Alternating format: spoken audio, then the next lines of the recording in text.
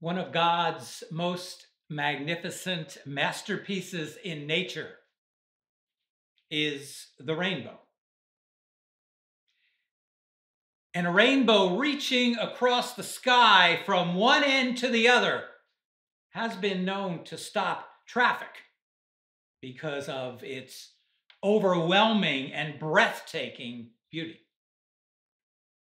And throughout history, there have been many myths and many mysteries and many legends surrounding the rainbow, some of which persist even to this day. And while we may not believe those stories, still the rainbow is more than just sunlight passing through droplets of water at different angles, producing a multicolored spectrum of beauty and of light. The rainbow is much more than that. Because while the sun and the moon and the stars all tell of creation, they all tell of the glory of God. But the rainbow gives us a message from God himself. Words that he spoke to Noah and to his family, and words that he is speaking to us today. It is a promise made by God himself and written in the sky. There's nothing quite like a rainbow. And so, beginning in Genesis chapter 9, after the waters of the flood had dried upon the earth and Noah and his family left the ark, they were all alone, weren't they? There was just 8 of them. And as they looked around, the entire landscape of the earth was still a disaster area. But at least the deluge of water was gone. But still, the question was this: now, what were they to do? What were they to do as life began again in this new world? Yes, death had given way to life. But what kind of life? And so beginning in verse 1 of Genesis chapter 9, God gives them direction. He gives them instruction. Things that we need to know as well. In spite of the fact that they were all sinners, in spite of the fact that we are all sinners, we are told God blessed Noah and his sons, and so he blessed everyone in that family. He blessed them all, just as he has blessed all of us with life. We all have life. And so God said to them, be fruitful, para, in Hebrew, flourish, and multiply, rava, in Hebrew, become abundant, and fill the earth. And if those words sound somewhat familiar, they should, because this is the same blessing that God gave in Genesis chapter 1, verse 28 to Adam and to Eve while they were in the garden. It is the blessing of life. It is the blessing of marriage. It is the blessing of a family, the blessing of children. The joy that we find in those relationships is a gift of God. Something that we should value and protect instead of tear apart. And God says in verse 2, so that you might take your place over the animal kingdom in this world, as it was from the beginning. Now, he says, the fear of you and the terror of you shall be upon every wild beast of the earth, and upon every bird of the sky, and on everything that creeps on the ground. And in addition to that, the fear of you shall be upon all of the fish of the sea. This fear of you shall keep you safe from them. So, into your hand they are given to be used by you, not abused, but used for your benefit on the earth. According to God, that is the order of things. And so he says in verse 3, now every moving thing that is alive, everything, has the potential to be used as food for you. Though I suppose there is much that we probably do not care to eat. But God tells us that is our decision to make. So he says, I give them all to you, as I gave the green plant to you for food. As it says in 1 Timothy 4:4, everything has been created by God for good. It is good. It is good for food, and nothing is to be rejected if it is received with gratitude. Well, that leaves a lot of room, doesn't it, for dinner tonight? There's a wide variety of food that is available for us to choose from. So, have a fish sandwich. Have a steak dinner. Have a garden salad, or have a bowl of rice with some vegetables on the side. But whatever you choose to have, give God the glory for what you have received. That's the criteria.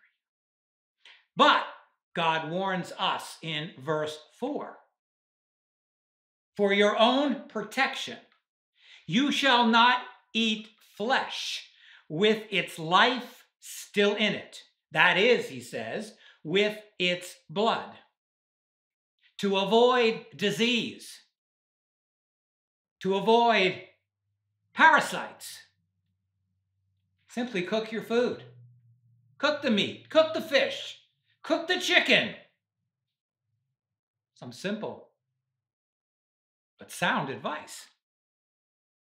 And to bring stability to society, to protect its citizens, to protect us.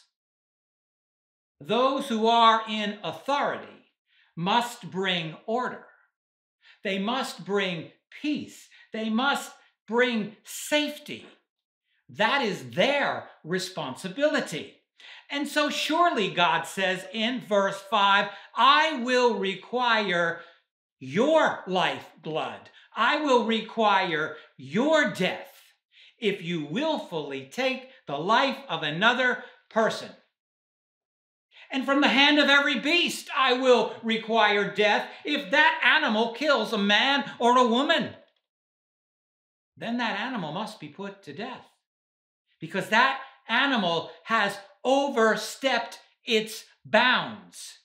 It is out of the order of creation. And from the hand of every man I will require death, God continues. And from the hand of every man's brother I will require the life of that man if that person murders another person. This is not about personal vengeance. You will recall in Matthew 26:52 that Jesus said that if we take up the sword, then we will perish by the sword. This is not about war, where we are defending our country. And this is not about an accidental killing. This is more than that. This is murder. So God adds this in verse 6. Whoever sheds man's blood, by man his blood shall be shed. Why? He says, for in the image, Selem in Hebrew, in the likeness of God, he made man.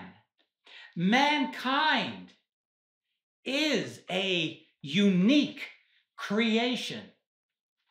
His life is sacred, and so it must be protected. And it is those who are in authority, who are responsible to carry out the punishment of death. That is not our responsibility, as we are reminded in Romans chapter 13, where it says that those who are in authority over us are servants of God for good and not for evil. So they bear the sword as an avenger of God to bring wrath upon those who practice evil. According to God, this is to be the order in our society.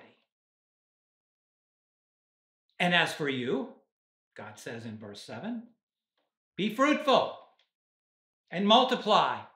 Populate the earth abundantly and multiply in it. Then God spoke to Noah and to his sons with him, saying this in verse 9. He says, now behold, hine in Hebrew, listen carefully to my words. I myself establish, cum, I make firm and unalterable,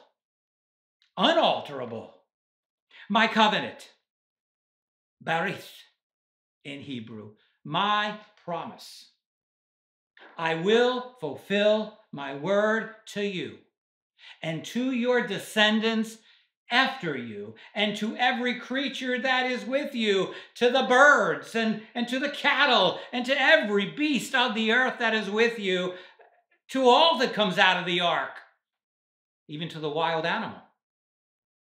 So, this day, I establish my covenant with you, and I declare that all flesh shall never again be cut off. Karath in Hebrew, cut down and destroyed by the water of a flood. Neither shall a flood again destroy the earth. So verse 12, God says this. This is the sign of the covenant. Of in Hebrew. This is my pledge. This is the evidence of my promise, which I am making between me and you and between every living creature that is with you. A promise for all successive generations after you. Verse 13, he says, I set my bow in place in the cloud for all to see. Kesheth in Hebrew. A bow which was used in battle. A bow which will now appear in the sky as a rainbow. And it shall be a sign. It'll be a pledge. It'll be evidence of the covenant between me and all the earth. I have put away my bow. I have set aside my wrath. And it shall come about that in the course of time, when I bring a cloud over the earth, over the sky, that the rainbow shall be seen in the cloud. And I will remember, Zacher in Hebrew, you will know that I know, because I cannot forget my covenant, which is between me and you and between every living creature, between all flesh, that I will never again destroy the earth with a flood of water. When the rainbow is in the cloud, God says in verse 16, then I will look upon it, and I will remember the everlasting covenant between God and every living creature of all flesh that is on the earth. God said to Noah, this is the sign of the covenant. This is a binding promise that I have made, that I have established between me and all flesh that is on the earth. Gives us a little bit of a different picture of a rainbow, doesn't it? And we are reminded of this in Isaiah 54, verse 9, where it says that the waters of Noah shall not flood the earth again. This is the promise of the rainbow. This is the offer of peace between God and his creation, as we are told in Psalm 136 over and over again, where it says, his loving kindness is everlasting. His loving kindness is everlasting through Christ Jesus, our Lord. Amen.